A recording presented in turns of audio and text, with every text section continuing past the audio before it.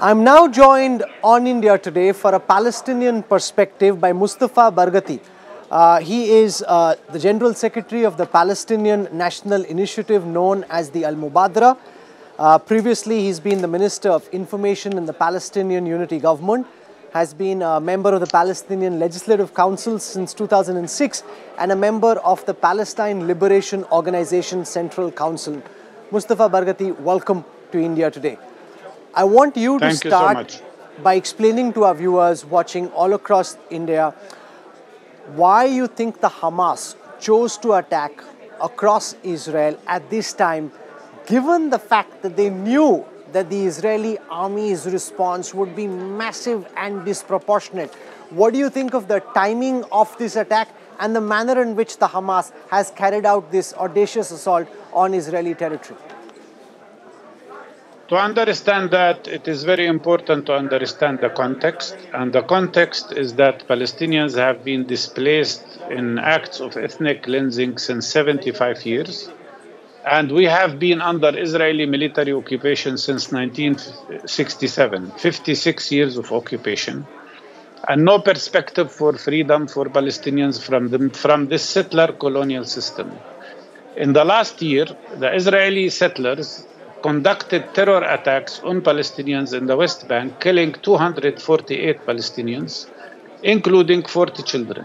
Meanwhile, the Israeli army attacked all Muslim and Christian sites, including Al-Aqsa Mosque.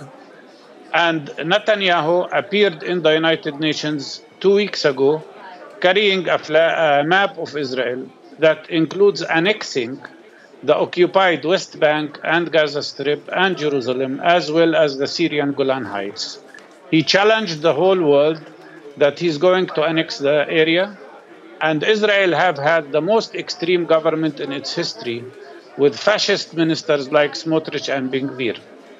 Hamas understood that what we face today is no perspective for a solution, no perspective of ending occupation, and no perspective of stopping the Israeli massacres that are now continuing in Gaza Strip. But the fact is, Mustafa Barghouti, that there is absolutely no justification for terror. That's the global view now. No matter what the fact is that the world's support and sympathy at this time largely with Israel, and there is all manner of havoc being wreaked all across Gaza, including innocents being impacted because of this terror attack by the Hamas. No innocent person should be attacked. No innocent person should be hit, whether Palestinian or Israeli. But if you compare the figures, you can discover that the people who were subjected to terror all these years are the Palestinians. But the world does not pay attention to that. And Palestinians are not terrorists. Mustafa Barghouti, what do you think is the Hamas's end game in this attack? Are they wanting for the conflict to expand? We've been seeing how Israel and Saudi Arabia are working towards a rapprochement, towards diplomatic ties with each other. Is the Hamas essentially hoping to turn this into a far wider conflict? No, the conflict is here. And Saudis and Israelis are not in war with each other. The problem is between Israel and the Palestinian people, whom Israel is occupying since 1956. Since 1967. And 56 years of occupation is a big problem. You do not accept that Britain will come back and recolonize India. What we are suffering from is Israeli colonialism, Israeli settler colonialism, Israeli occupation. What Hamas wants, as we all want, Palestinians, is to end Israeli occupation so that we can live in peace with each other. The problem is that Israel wants to keep occupation, wants to continue the siege on Gaza, depriving people from electricity, from water, from jobs, from life. And at the same time, they want to have normal relations with all the Arab countries. That will not be working. The main problem is the fact that Israel is occupying Palestinian land. And the main problem is that this occupation has transformed into a system of apartheid that is much worse than any apartheid system before in the world. I think the Indian people understand, like everybody else, that they want to be free. You fought to end the colonial British system and you got your independence. That's what we want as Palestinians, to end occupation, have freedom, have prosperity like everybody else. And it is not acceptable to treat Palestinians as if they are not equal human beings and to accuse Palestinians of being terrorists while we are under occupation and the system of apartheid by Israel. How do you see this conflict go from here? We've already seen the Hezbollah fire some mortar shells, which saw Israelis responding with artillery fire. Do you see the Hezbollah getting actively involved in this conflict on the side of the Hamas? This can happen if Israel continues the massacres. A few minutes ago, Israeli airstrikes on Gaza killed tens of people in Jabalia refugee camp. The total number of Palestinians killed by Israeli airplanes is already almost 600 people, including more than 100 children and more than 70 women. Israel is conducting now massacres in Gaza. I do not want any Israeli to be killed, but I don't accept that Palestinians are killed either. And if Israel continues the massacres on Gaza, continues the attacks on Gaza, continues to kill civilians, including children in Gaza, claiming that this is justified, then of course we could see an expansion of the conflict and Hamas, and we could see Hezbollah joining the fight. We do not want this to happen, but it is Israel's decision.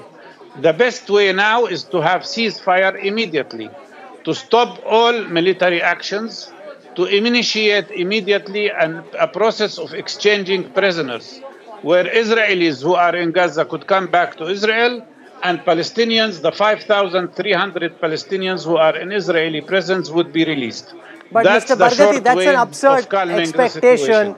The Palestinians can't surely think that they can launch this kind of an attack on Israel, leading to hundreds of deaths, and then soon after Israel will call for a ceasefire. That seems to be a completely delusional expectation.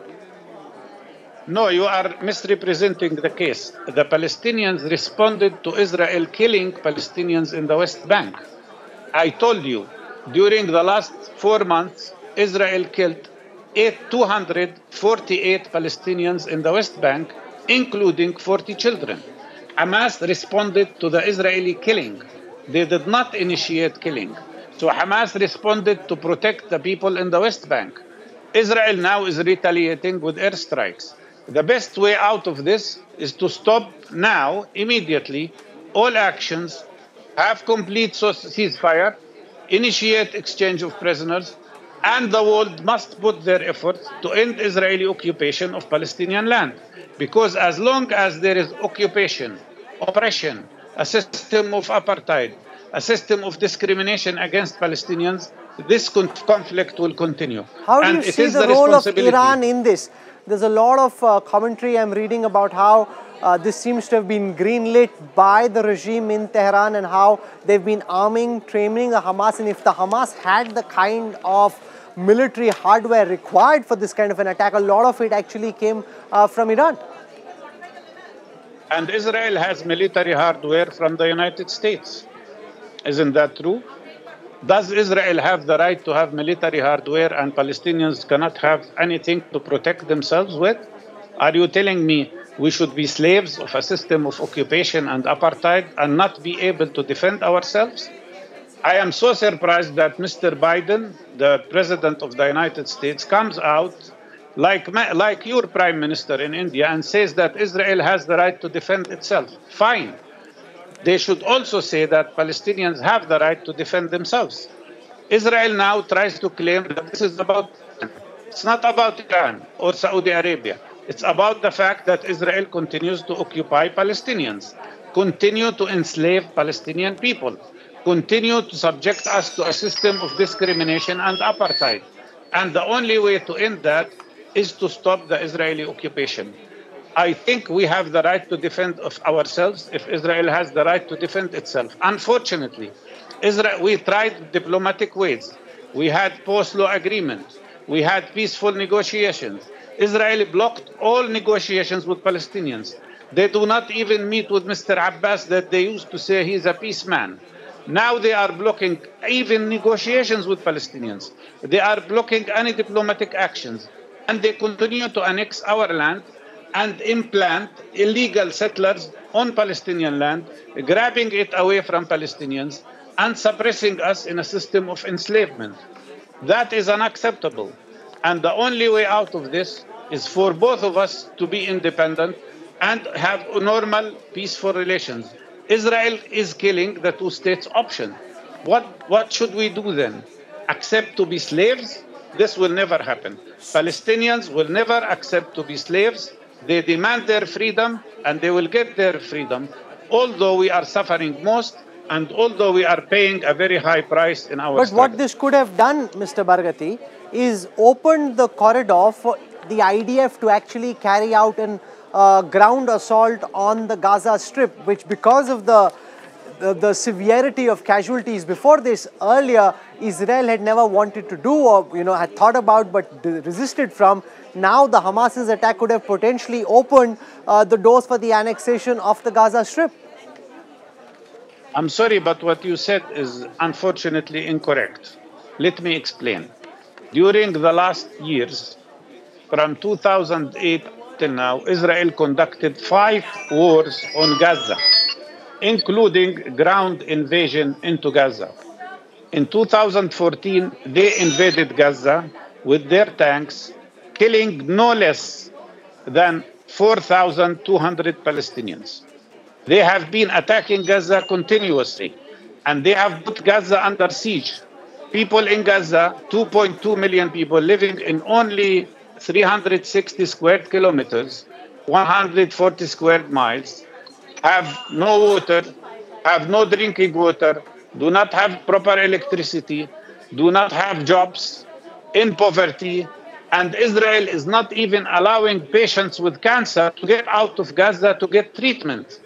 They put them under siege. Practically, Israel has taken the 2.2 million people in Gaza as hostages, and they subject them to terrible humanitarian situation, and from year to year, they attack them by bombarding them with planes and by attacking them with tanks. The fact that people in Gaza are trying to defend themselves from the Israeli continuous aggression does not make them terrorists. It makes them freedom fighters. That is the reality. Well, we've been hearing multiple Israeli points of view. We've heard Western perspectives. That is a Palestinian perspective from a member of the Palestine Liberation Organization Central Council, Mustafa Barghouti, for joining us in India today. Thank you very much. If you like the video, do like, comment, share and subscribe.